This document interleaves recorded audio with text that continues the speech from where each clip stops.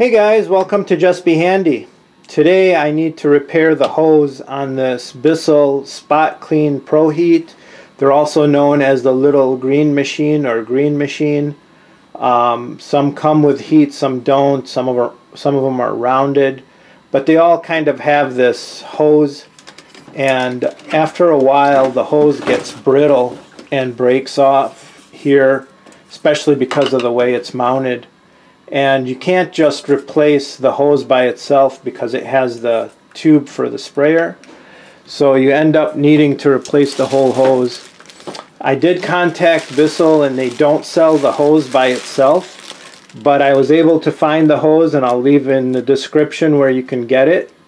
It is part number 1606127, and I'll also have the model numbers that it fits for the green machine. This one is the model 5207 U model, also an F model would be the same, but definitely need to replace the hose, and it shouldn't be that bad. I should be able to get it to everything from underneath with a screwdriver. So what you need to do is first get the tanks off and put them to the side. Okay, and then you can look underneath and you'll see that there's screws here for where this mechanism goes, and then the tube for the feeder is going to have to come over here. So let's remove this cover and then find out what's next. Okay, this is just a number 2 screwdriver. Now when I contacted Bissell, they told me I had to go to a service department to get the part and also to get the service.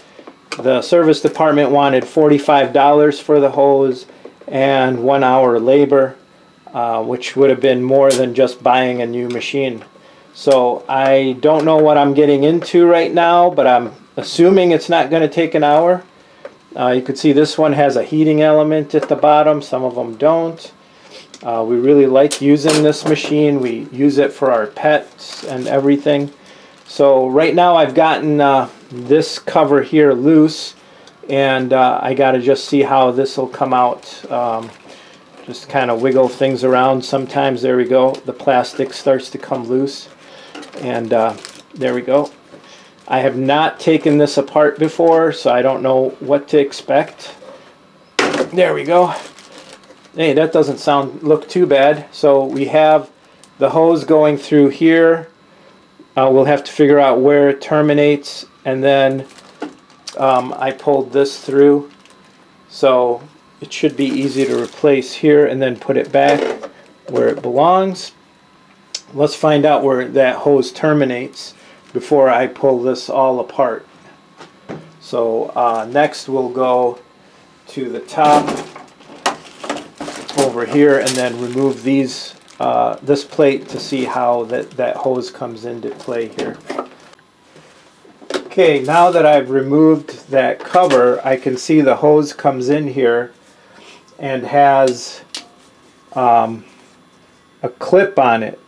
So what we'll need to do is get in there with some long nose pliers and then get at that clip right in there.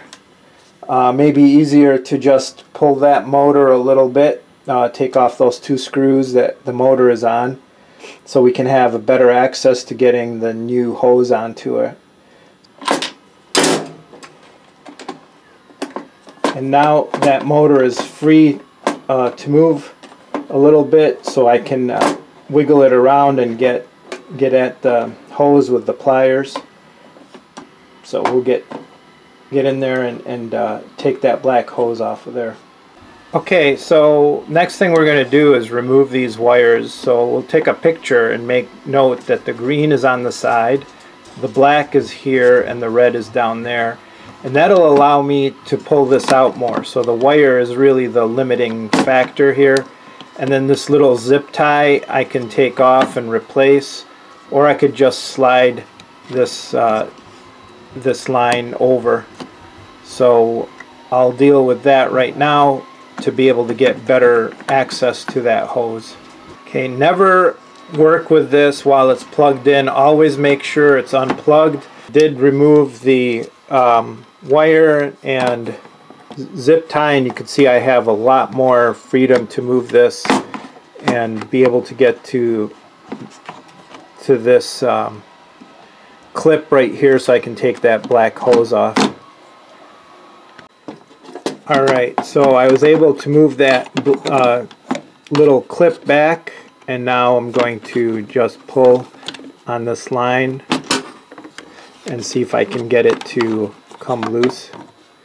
Just kind of grab it with the pliers, kind of wiggle it a little to get it loose, and then pull just ahead of it. There we go. And we have it loose now. So we'll get this clip out of here because we don't want it to get stuck on the inside, and then we should be able to pull everything out on the other side there. Feeding it through shouldn't be a problem, I'm hoping, now that it's not hooked up. So here's on this side. See, it's just coming nice and easy through there. So this is the old hose, and then we'll put the new hose in. So as you can see, it was really easy to pull that hose right out of here. It just seems like it has a nice trough. So we'll get this new hose here, and it comes wrapped up like this, and we just have to undo all this wrapping here and then try to get this going inside of here. Alright, I verified the length of the hose between the two, and I do need this plastic piece back here for the bottom cover, so I have to remove these two screws before I put that cover back on. Okay, so we'll get rid of this old hose now, and now this is the new hose. And we'll just mount it to the same tabs on here so that it will go in this same place, here and here.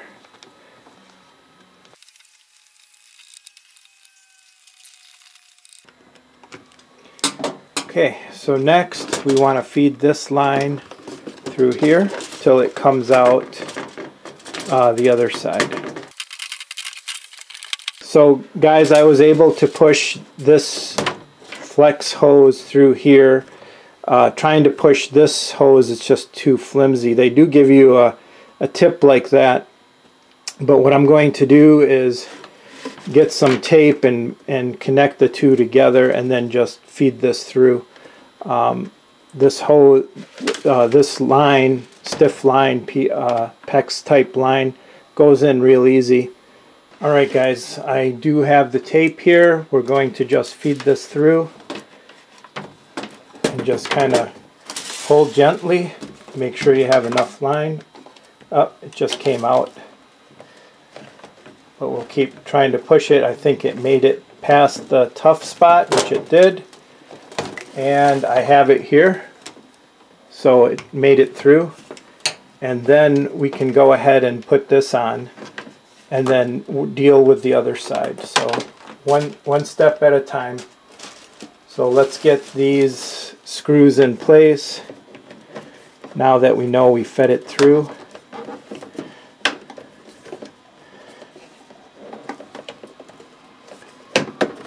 There we go. Alright, so we have that buttoned up with the hose coming out of here. Now we need to make sure that hose can go into here.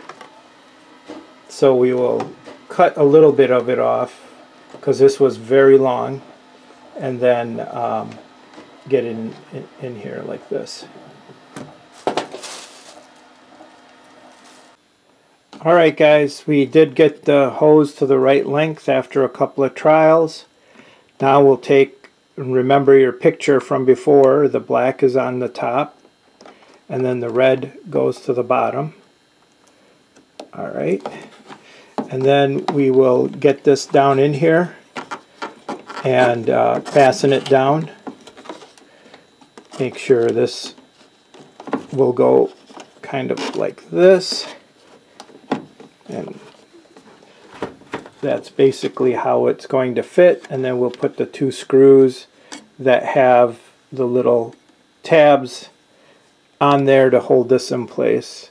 Now we'll make sure that that line is not kinked, so look carefully that you have the proper length hose and there's no kinks in it. Once you do that, you'll be all set. Alright, I didn't have any zip ties, so I just used regular wire tie that you use with the bread that you get. So this will hold it in place out of the way, and now we can put this cover back on here. So this cover, to get it on here, just kind of wiggle it in. There we go. And then 3 screws for that. And really, guys, this is the job is done. All we have to do next is put the tanks on, fill one with water, see that it sprays and the suction is good, and after testing we'll be all done. Here is the tank for the vacuum. Here is the tank for the water. Okay, plug it in. Now this is going to be loud, so you might not be able to hear me, but I'll just demonstrate the sprayer here and have it suck the water up.